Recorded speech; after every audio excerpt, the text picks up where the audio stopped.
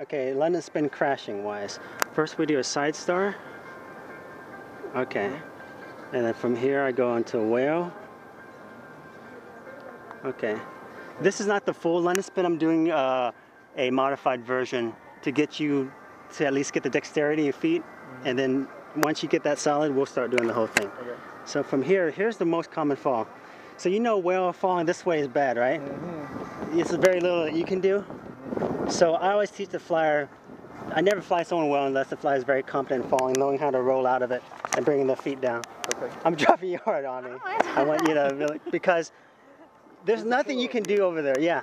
Okay. There's very little, and even if you collapse your feet, her head's coming down. There's very little you can do. So I really tell, keep the feet up. I try to get the flyer really confident in learning how to roll towards the fall versus just shy away from it.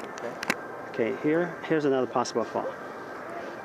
This is the hardest transition, is the whale into side star over here, okay? Yeah. Watch this part. The foot placement is real key here. She's gonna grab my inside knee, and come over here, and once she's here, if she falls down towards you, it's just the feet, big deal. If she's falling over here, it's hard, right? So if she's falling over here, lower that leg and try to kick your arm up. Okay. And have her again brace herself. I always think about keeping the hip down and raising the torso. You can even use this for the catch her in the armpit and lift her up a little bit. Okay. So your ability to use your feet as hands to catch one will really help separate you as a decent base to a really nice safe base where they feel like they're falling on a pillow versus the hard ground, right? Okay. Okay, so let's break this down. Bird. You can do side star with or without hands. If you do it without, make sure that she grabs it first, okay? Shift, over. Really get those toes around the button there. Grab. So I'll do here first. I'll stay, once she feels the foot, and only before, a lot of times flyers will start transitioning before there's a platform. So once she feels this, then she can lean back. You can grab this foot here, or you can grab this foot before even. Guide her over. You're in whale, okay? Okay, be mindful of that fall over there. Here comes the pivot. This is the key. When I first learned, I was doing this.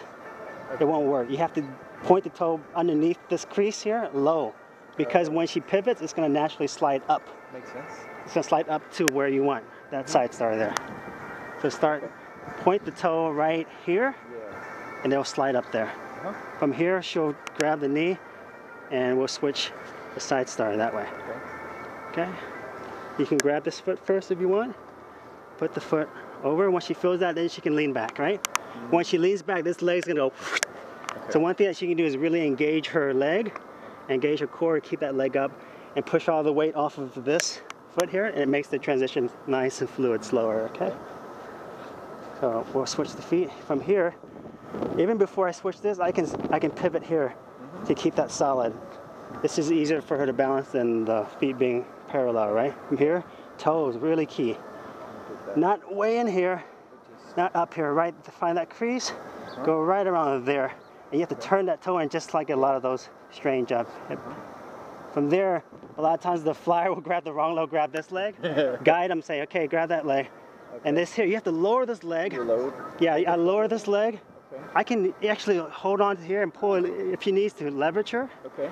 And once she's up, I lower this leg, get her hips stacked, then I push up. Okay. From there. It's a really scary transition. Yeah, that's the hard one. She comes, that's probably the hardest one. She's coming over. Over.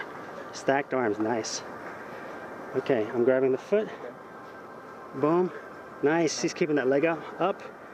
Hardest part here. Pivot, toes. Aim it exact. It's very precise. There.